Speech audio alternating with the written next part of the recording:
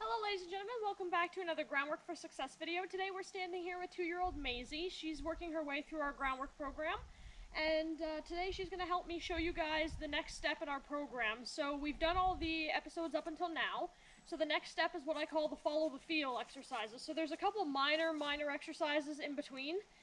That's all part of the desensitization. So by now we would have desensitized her to a girth rope. I can't really show you that with any of our horses right now because all of them have done that exercise really well. They've been saddled, so they're not going to have any issue with that exercise. So I'll have to wait till we have somebody else come in, and then we'll kind of backtrack to that episode. And I'll number it accordingly so that it drops right into the order of the episodes. But she's going to show us the next step, and that's the follow the feel exercises. So there's 3 of them. A couple of them we've already touched on in other episodes just because they're a part of that task.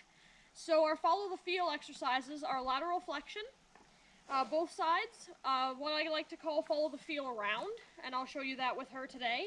And then the step up and step back. So the step up and step back we've kind of already done. We'll do it again with her in this video. Just to reiterate that exercise, and then I'll show you the other 2 exercises and how I go about introducing them. She's done a little bit of the lateral flexion, but she hasn't really done the other 2 follow the feel exercises yet. So technically the sending exercise right there can be considered a type of follow the feel because they do have to step up into that pressure. But for today we're not really going to talk about that one. So I'm just going to get her to step up.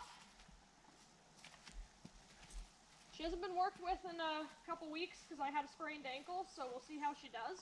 So I always start with the easiest exercise, and that is the step up and step back. So we're just going to shake our lead a little bit, get her to back up. There we go, very nice. So she's got a very nice feel when it comes to backing up. She's willingly stepping out of my space. It's not taking that much feel on the halter. It's pretty light wiggle. A little bit of a cluck if I have to, so right there she's not, so I up my energy a little bit. But then when she does back up, it's nice and calm, it's nice even steps. We're getting some backup. So to ask her to step forward, I just kind of hold the lead between my fingers and just lightly ask her to step up. When she does start stepping up, I give her that lead back. So it's all about them following that very light feel on the halter. So right there, I just kind of feed the rope through my hands as if I'm reeling her up like a fishing pole. So I'll come closer to the camera here so you guys can see that reeling action a little bit better. Because I don't even close my hand when I do that. So again, I'm just kind of shaking the lead, getting her to back up out of my space. The lead's just kind of bouncing on my hand like this. I don't even have my hand closed. I'm gonna get her to go a little bit more. Get a little more aggressive there. And then I'll kind of show you. So I just take my hand like this, and I just let the little bit of tension on the lead across my glove, and let that be the feel that I want her to step up off of. So right there, and then I just kind of feed through, and I kind of close my fingers ever so slightly around that lead if she hangs off that halter a little bit, and I ask her to step right up. So she's always been pretty light that way. Some horses you're going to have to do a little bit more. If they don't want to step up off that halter, don't get into the habit of wanting to lean on them. Because if I step like this and I just hold that pressure there, see, she doesn't, like, she took one little step there, but she's not going to really step up into that. Her instinct is going to be to brace. If you have to unlock their front end and get them to step forward, either get them to take a step to the side, or if you're going to take pressure, you take it and give. They can't lean on you the second you give it back. So again, I'm going to take that pressure, give it back. There, see? And then right away she's like, hey, I know what you're asking me to do. I'm supposed to step up. So that way you don't get into the habit of getting into a tug of war with them, because you're never going to win that tug of war. Even with a mini, you have to be a pretty big person to be able to outmuscle a mini. So anything her size, bigger, smaller, like, it doesn't matter, I'm not going to win that. So I want to keep her light. And the lighter she is on the ground through the halter, we can transition that into the snaffle bit when we start doing the ground driving, and it's all going to transition to under saddle work as well. The softer the horse is, the less likely you're going to end up in a situation where you need to bail off the horse. Because if she's soft, even if she does kind of hump up a little bit and want to buck, or if she wants to bolt, because that level of softness is there, I should be able to just bring her head around, flex her, soften that body back up, and then we just continue on like nothing happened. Usually the horses that get into those big panic moments where all hell is breaking loose is usually because they're not soft beforehand. So I'm just going to hold that there. I'm going to start feeding that through my hand, and there we go. See? That kind of vibration on that nose band asks her to step right up. And always when they get back up to you, I always like to love up on them as much as I can, because one, that's more desensitizing if you have a spookier horse that doesn't really want to be in your space. And second, is it rewards her for stepping up so lightly.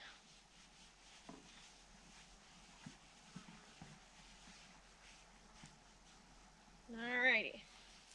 So the next one is lateral flexion. And in my opinion, they kind of have to do the lateral flexion before we do the follow the feel around. So I'm just going to kind of bring her over here and reposition a little bit so that you guys can hopefully see what's about to happen. So she's only been asked to do lateral flexion a couple times, so we're still working on it. I always just kind of fold my lead in half there, take a feel on her head, and I kind of stand about where my stirrup would be, because that's going to be about where my hand's going to be when I ask her this from the saddle. And you're basically just going to try and tip their nose towards you. And always start with the smallest ask. So my pressure's really light, and I'm just waiting for her to tip her nose ever so slightly in my direction. So right there. And then I'm going to ask again. Holding that until she kind of gives her nose a little bit. She's kind of falling asleep on me, so I'm just going to kind of gently rock that nose band on her nose. Bump, bump, bump, bump, bump, until I get a little bit more of an acknowledgement that I'm trying to ask her to do something here. Bump, bump, bump, bump, bump, and I'm just going to keep rocking like this, there, until she gives me a little bit. And then we're slowly going to work until she lateral flexes all the way around. So some horses, I find that just placing my hand here on their neck kind of supports that shoulder enough that I can ask her to come all the way around without getting too much movement in the hind end. Now, if she has to move her hind end because she gets really stiff or locked up, I'm going to let her move her hind end. It's a lot safer her moving her hind end around. And right there, she's hanging on me. You can see how she's kind of tipping her nose opposite direction there. She's got her cheek coming towards me, but she's kind of tilting the rest of her head so that her nose is going away. So I'm just going to hold this, and I'm going to wait for her to soften up. And this lateral flexion, you could stand here for hours just waiting for the horse to do something. I'm not going to get harder with my cue. If anything, I'm just going to kind of rock like I was doing and kind of bump her nose, make her pay attention to the fact that I'm asking her to do something. And right there, she's slowly coming towards me, but she's still leaning on my hand, so I'm just going to hold that there now and wait for her to soften. And I might bring it up towards my shoulder to ask for a little bit more flexion, but the amount of pressure on her nose is not changing. There we go. She gave me just a little bit there, so I'm going to give it back to her. So the point with the lateral flexion is until they actually gain some suppleness through their neck and shoulder, which at this stage she's bum high, she's really going through a big growth spurt, she's thickening up right now. So these muscles in her neck and shoulder, she hasn't ever used those muscles before from a training standpoint, not yet. So I gotta give her a chance to build some condition in those muscles before she's going to be able to do this as soft as some of the other horses can. There we go. Always give that back right away. The second they give their nose, give it back. And then eventually you can work them all the way around, and you can probably hold that there, and they'll even start to hold themselves in that position. So right there, she's kind of hanging on me, so bump, bump, bump, bump on that nose. I feel like she might move her hip here if I keep bumping, but I'm going to let her do that if she needs to. There we go, there we go, there. And give it all back. So that way, that time she actually gave me a little bit. She softened up, and then as she softened, she actually tipped her nose even more towards my hand. So that's why you want to kind of throw it all back to them, give them that release, and we'll try again. And then eventually, as she gets more broke to this particular exercise, we will do it off the snaffle bit before we start ground driving. And we'll do the follow the feel around, which we'll show here in a second, off the snaffle as well. But she's just learning these exercises, so for now, there we go. I want to give her the opportunity to learn the exercise with a tool like her rope halter that she's already used to.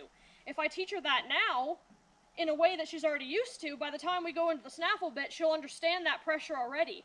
People always wonder how we get our horses to do all these obstacles in 10 rides, or get our horses so quiet and calm and willing, and that's because we teach them the answers to our questions before we even ask those questions. Each little step that I do is building her up for a bigger ask later on. So right now, it doesn't even seem like I'm really doing much. I could spend 3 hours literally just asking her to tip her nose to me, but this will build up immensely once we get under saddle. Yeah, I'm just going to hold that, wait for her to give me a little bit more. Holding. She's kind of falling asleep on me there. I'm watching her eyes kind of go droopy on me, so she's not really there. We go. Now I'm going to step back a little bit more towards her flank so that I have a little more room to move here. There we go. And she's leaning on me, so holding, holding. I'm bringing my left hand up toward, there we go, up towards her withers, and I'm just waiting for her to respond. So the more I give her her head back there, see? She's already getting a hell of a lot lighter. And I'm kind of at her wither with my left hand. My right hand's just on the other side of her wither to more support my balance if she moves. And I'm just, there we go, waiting for her to respond. And then again, pick up. Bring my left hand up towards her withers. Perfect, and let go. So hopefully you guys can see the changes in how light she's getting off this side. And then as we go, I'm not going to necessarily build on that today because this is the first time her doing this exercise, or the first couple times. So I'm not going to necessarily get her to come around today, but we'll build on that. It's all about building the softness in little stages. So I'm going to come to this side, same thing. Right there, she kind of flinched a little bit at the lead flying over her wither there, so I'm just going to rub it back and forth. She's got a couple bite marks from some of the older horses on this side of her body, so I think she was getting picked on a little bit. So I'm just going to take some time and love up on her on this side. Let her know that the other horses might beat up on her on this side, but I'm not going to. It's not necessarily a bad thing. She was getting kind of cocky in her little 2-year-old filly stage, so it's not a bad thing, her being out with the other horses to learn some herd manners.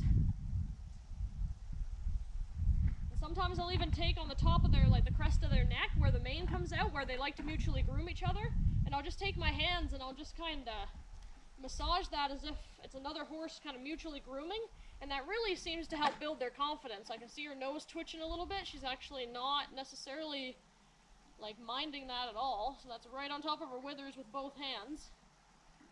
Just to let her know that nothing that I'm going to do with her is going to be unsafe or scary. She might think it will be, but I'm trying to keep everything nice and calm so that she can learn. So same thing, my left hand's just gonna kind of be on the left side of her wither there, just to kind of, it's more to support myself. If she starts moving, I can stay with her, especially because my ankle's not 100% just yet. So same thing, I'm gonna use my right hand, it's on the lead, and I'm just gonna bring it towards my chest to start with for a slight lateral flexion.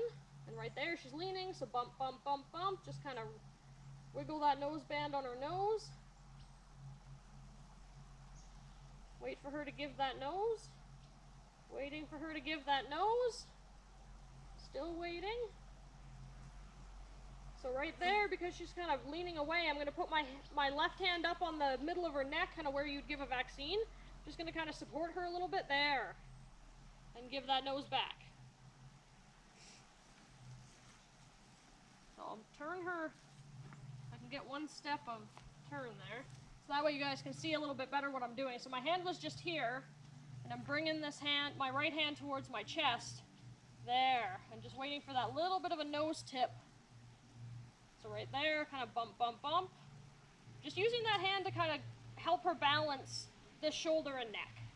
It's almost like a massage technique. If they have a really tight neck or muscle knot there, you can kind of almost lean into it as you're pulling as you're asking them to come this way, and help them release that a little bit as well. There. So ideally, I want her to not only bring her nose towards me, or her whole head towards me, and give that lateral flexion, but if she even gives me a little bit of that vertical flexion by tucking her chin in a little bit, I'm going to reward that as well, even if all I got was the vertical flexion, and then eventually we'll keep building on that. So now that I've kind of asked her to come this way a little bit with more of an open rein, I'm going to bring my right hand towards the withers and ask for more of the lateral flexion. So right there, I'm going to kind of bump a little bit. She's going to start moving on me. You can feel it in her withers. So right here, I'm going to let her move, let her reposition herself if she has to, and I'm still just going to hold that pressure there and wait for her to respond. So right there was some nice vertical flexion, but she completely pulled against my hand for the lateral. So I'm just holding, and right there, giving it all back. And then, once I can release that, I'm going to ask her to step back up to where we were so you guys can see what we're doing.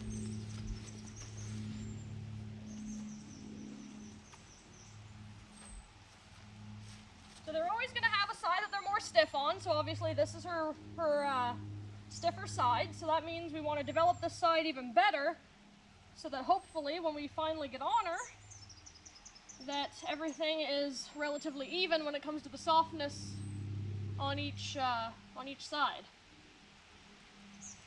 So again, bringing my hand towards her withers, right hand towards her withers. Just going to kind of wait there, bump, bump, bump, bump. There we go, a little bit. I'm going to pick up right away, there we go. Reward that little try, pick up, hold, hold. I'm waiting for something to happen here.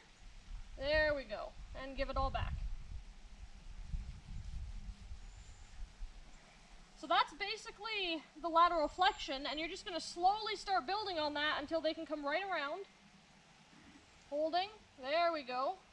Going to pick up right away and ask for a little bit more, holding. There, perfect. So eventually you want to get so that like 2 fingers on the lead, a finger and a thumb, you can just pick up, bring over here, and then hopefully, bump, bump, bump, that'd be enough softness to bring her nose right to her shoulder. There we go. So she'll need a little bit more development with that because like I said, she hasn't used any of these muscles, but eventually the goal is so that she'll be able to softly, just like cutting a knife through some soft butter, she'll be able to come right around to almost where your foot and stirrup will be, and she'll wait there until you give her any other cues. And that's the start of all of our body control and softness when we get under saddle. So the last step for the follow the feel exercises is the follow the feel around.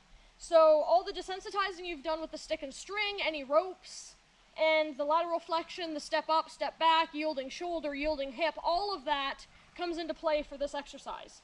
So what I want to do is start with her going towards the left, because that's her softer side at the moment. So what I'm going to do is I'm going to take the lead. I'm actually going to go on the other side of her neck, bring it up here, and I'm just going to kind of slide it all the way back until I can get around her hip. And once I get around her hip, I'm only going to have the end of the lead. So I'm just going to, as I step back away from her to give her that space, I'm going to ask her to not only yield her hip, but I do expect her to kind of follow that feel around, which is why we call it that exercise, with her nose. So this is the very beginning of learning to follow their nose when they're going somewhere, and also how to move their other body parts out of the way. So this is a 12-foot lead. I prefer a little bit 14 or 16, sometimes even lunge lines for this exercise, depending on how hard they're going to be. This was just what happened to be attached to her halter when I grabbed her. So I'm going to bring it around. And because this is a very short little bit left, I don't want to stand here and start pulling, because if she gets locked up, and if she happens to rear or kick, I'm in a strike zone. Or if she rears, I'm smushed. So I'm going to take this end of the lead, and I'm going to start walking away from her and ask her to tip that nose towards me and yield that hip out of the way. So right there, I'm just going to hold, So she did the lateral flexion beautifully, but I want her to start moving that butt. So I'm going to let her right there problem solve on her own and bring that all the way around. There we go, beautiful. So again, same with the lateral flexion, you want to take that pressure there, you want to hold it there, not get any stronger or lighter, and just stand back out of the way and let them kind of problem solve their way through that exercise. Because at the end of the day, she's responsible for her own feet. No matter how much I would love to be able to carry them, I can't. I'm not strong enough. And when we're riding around, she has to be responsible for her own feet. I can tell her where to go, but she needs to be responsible for where she's putting them. So that's why I hold this, and I'm just going to stand over here and let her figure this out as to how to move. So right there, she's lateral flexing beautifully. She's nice and soft. She's kind of looking for an answer. So I'm just going to hold that there until she kicks her butt towards, kind of into this open space. So right there, I'm just going to hold, hold, hold. There we go. So she figured it out. She yielded. And that's why I stand back here. Because if I don't, I would have gotten stepped on or kicked, or possibly if she was to have that really dramatic reaction to where she rears because she gets stuck with that pressure, that's why I stand over here. You're out of the way. If she was to really get in a wreck, I would let her go, and you just simply catch her again and you try again. It's not worth getting yourself hurt, it's not worth getting them hurt. So one more time to the left here, and then we'll try her harder side. And some of these horses get real sneaky by this point, and they'll already start flexing before the rope's even in position. So again, I'm going to hold that pressure. I'm just going to stand back here. So already she's lighter on her head. I'm going to let her figure out how to yield that hip. And I might even step over this way towards her shoulder to give me a little bit more leverage against her hip to ask her to yield this way. Right there. There we go. And just as she starts turning around, I give her a little bit of that pressure back, because I want to reward her for trying to find that right answer and giving really nicely to the lead. So now we're going to go the other way. So I'm going to take the lead to the right side of her neck, and we're going to make her yield her hind end towards the left here, which will be flexing towards the right. So this is going to be her harder side. So I'm going to step back, make sure I give her lots of space. Beautiful lateral flexion. Beautiful, beautiful, beautiful. So that level of softness is exactly what I'm looking for when I do this exercise. Why is she so soft doing this? Well, one, she's naturally pretty soft through her head and neck. The second is we've already taught her how to step up into the halter pressure with the step up and step back. We've taught her the lateral flexion, so you saw how nicely she gave to that lateral flexion, and we've already taught her how to yield her hip. So this is just a matter of putting those exercises together in something a little more difficult, but she already knows how to respond to these questions. And that's why she's able to do it so quietly and so softly. So again, I'm going to come all the way back. And I'm just going to hold that pressure there, step to the side. Beautiful, beautiful. And then we might even get a step more advanced, and I'm going to ask her to step right up. So when she yields all the way around, I step back and kind of draw her towards me. We'll try that again here. I'm going to bring her the other way so that we have a little bit more camera space, so you guys can see what I mean by adding that level of difficulty. So I'm going to get her to yield this way. Yielding this way, beautiful. And then I'm just going to kind of step back and draw her towards me and start feeding that line through my hand again like we were doing with the step up and step back. Now I'm going to come around to this other side. I'm going to get her to yield to the right. And same thing, I'm going to draw her up towards the camera. Beautiful. Drawing up. Start feeding that through my hands. Beautiful. And whoa. So that is the follow the feel exercises. Pretty simple step in our groundwork program. But these exercises will build her up towards the ground driving and any rein work that we do under saddle. So as she gets more advanced with these, we'll do 1 or 2 more sessions with these exercises off the halter. And then when she has her bridle on, we're going to do those same exercises off the snaffle bit, which we'll come back to in a later episode once we get to that stage. There's a couple more episodes between the snaffle bit stage of this exercise and today. So stay tuned to the channel. We will be back with the next exercise. And huge thanks to Maisie for being such a superstar for today's video.